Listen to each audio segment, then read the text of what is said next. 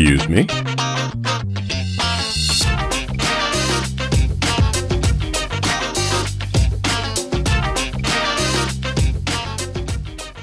Hey, what's up everybody? Today I'm going to show you how to make a walk cycle that is stationary, meaning it stays in place, and then also use that same walk cycle you made to do a dynamic one, which means that it walks across the stage. And I'm going to start off with my character here, and I'm going to make a new walk cycle from scratch. So I'll go to frame 1, I'll hit Z, and I'm going to go ahead and grab my legs, and I'll do the scissor pose. One leg forward, one leg back, and I'll go ahead and grab this leg and position it a little bit lower so it's in line. Try and get these legs in line. And then I'll put since the front leg is going back, we want the front arm to go forward, go opposite, and then the back arm go back. Like that. So we're gonna go ahead and hit Command A, Command F to freeze, select all of the bones and freeze them into position. Then we're gonna go to frame 24, so click on the timeline, Command A, Command F. That creates another keyframe, so it's exactly the same as our first one. Then we're gonna do the opposite position on frame 12, so I'll hit Z, and let's go ahead and position the leg.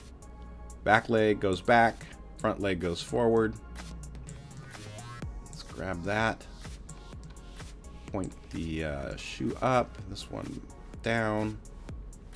And again, I can go ahead and grab the hip bone and position the legs a little bit better so it looks a little nicer. This is a very simple walk cycle. It's not the most complex, but it works. It's what I use. And then we'll go ahead and hit Z, move the front arm back and the back arm forward. So we get the opposite position. I'll do a Command A, Command F to select the bones, freeze them. And then our front leg is going forward in our walk cycle. So on frame 6, between the first and the middle keyframes that we've made, we're going to grab that front leg. I hit Z, oops, and if I can, grab it, there we go, and bend it, and then point the foot down. I'm going to make sure that the back leg is straight. So we're bending the front leg a little bit, pointing the foot down. Then we're going to bend the front arm also just a little bit. It gives it a little bit of sway when the character's walking. Then Command A, Command F, select all bones, freeze frame them. Then we're going to go to 18, do the opposite, hit Z. I'll go ahead and bend the back leg, point the toe down, and bend the back arm a little bit. And Command A, Command F to select the key or all the bones and freeze those as well. So now we've got the walk cycle. Then we're just going to add a little bit of a bounce. So I'm going to go to frame 1, select the transform layer tool, click on the character, and you'll see if I move this up, it makes a keyframe for the first frame. Then we'll go to 6, and we're going to hold shift down and move the character down just a little bit. And that makes a keyframe for the character to go down. So I'll select those two keyframes that I just made. Command C, copy, go to frame 12 and hit Command V to paste, and then frame 24 and Command V to paste again. We don't need this last keyframe, so we'll go ahead and select it and delete it. And then this frame was a little bit off, so we're just going to move it over 18. So now we have this up and down motion as well when our character's walking. So we'll go ahead and select all of these keyframes and then right click and say linear. This is going to keep the character moving at the same pace with all of the movements. And then we'll go ahead and select the last keyframes, right click and say cycle. And we want to select relative to playback and then change this to 22. The reason why we're changing this to 22 is because if we leave it on 23, it's going to repeat. Frame 24 and frame 1 are the same, so it's going to look like it's stuttering if it does it repeatedly. So we want it to go to one frame after, to frame 2. So now I have a walk cycle, and now I want to make this an action. So I can select all of the keyframes. I'll go ahead and do a Command X. That's going to cut it, but also copy it. Then we're going to go to Window, Actions, and I have a walk cycle and a bunch of different actions already, but we're going to make a new one. So we'll click New. We'll call this Stationary Walk Cycle. Hit OK. And the timeline should turn pink. And we'll go to frame 0. And we'll go ahead and do a Command V to paste. So we have that action that we can add in anytime. So I'll go back into the timeline. So let's say you're animating your character, but you've moved the character into a different position. So like say the character is over here, and then you want to have the character to start walking. So if I select the action, stationary walk cycle, and click add, the problem is we've moved that character, but we've also assigned the character a position in that walk cycle. So it's going to snap back to wherever that original position is, and we don't want that. So to fix this, let's go back to frame 0. We're going to create a group folder, and we're going to call it position / movement. And then we're going to drag and drop our character into that folder, and you can see it went over to the right a little bit, so it's in that folder. And we're going to move the folder instead of the character. So if I'm animating, and let's say I'll go to frame 1, I'll resize and put the character over here,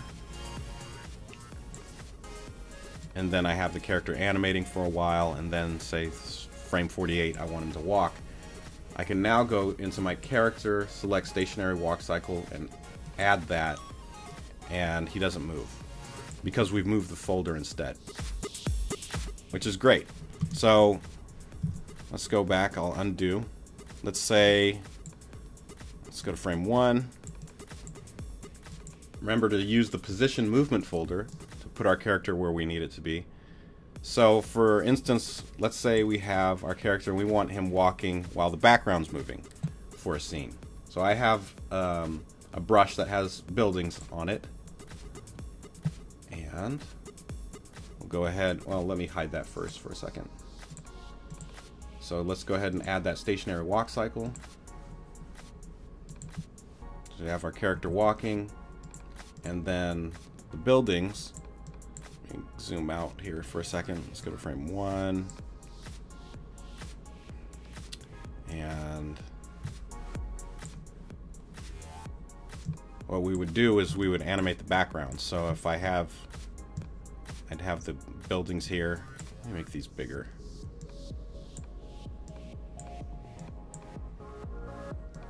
This is going to be, the buildings are going to be blurry, but this is just for an example.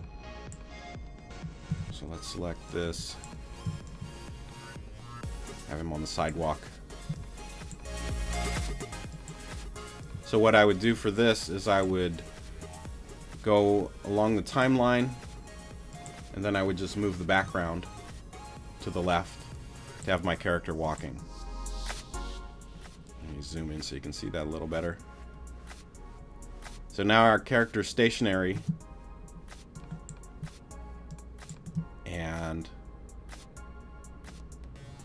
the background's moving. Actually, it's a little too fast, but so that's great if you're doing a stationary walk and you have your characters in frame and you want them to do that. But say you want that same character to walk across the screen instead and have the background static. So let me hide the buildings real quick. So what you can do, instead of creating a whole nother action for the walk cycle, we're going to use an additive cycle on the folder. So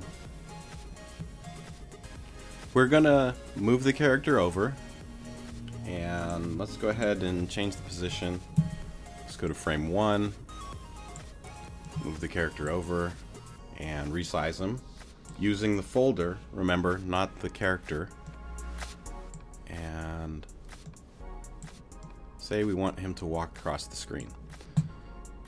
So we have that cycle going already, but let's go back in so you can see. So we have our character walking stationary, and to create the movement to go across, we're going to go to frame 1. We'll select the position folder instead, and now we're going to use the onion skinning so we can get the walk cycle to move right, so we don't have this character sliding over.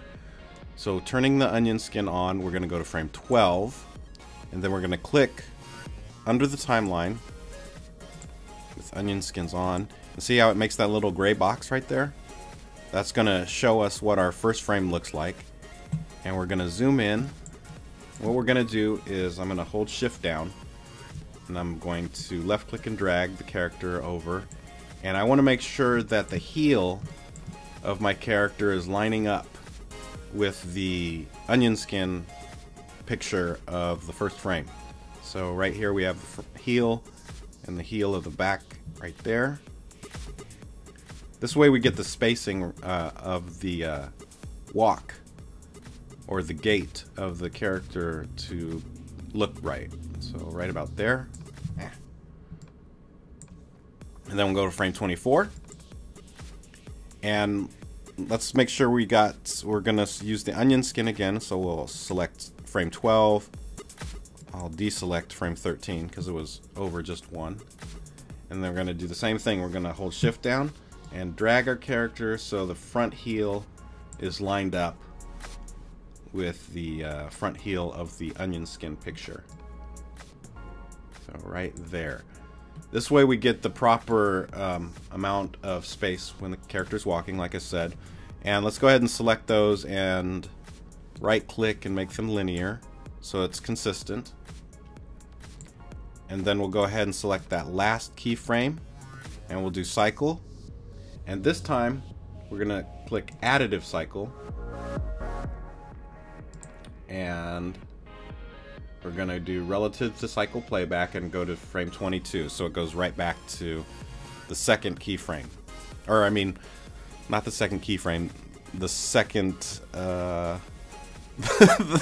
frame just after the first one, so it doesn't repeat. And then let's turn off onion skinning. And let's go ahead and close this. So now you can see right now, even though we're using that stationary walk cycle, we're moving the folder itself. So now the character is walking across the screen, which I think is pretty cool. It makes it a lot easier to animate both ways, stationary and dynamic. So that's it. If you guys have any questions or comments, just leave them down below.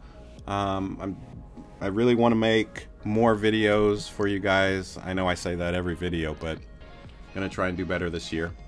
And that's it. Thanks for watching.